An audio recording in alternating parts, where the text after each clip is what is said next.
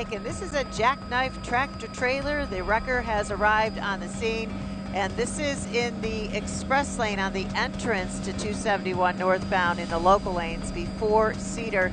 Looks like they actually may now be shutting down that entrance to the local lanes. It was open just a minute ago, but now they have ODOT crews blocking and police as well.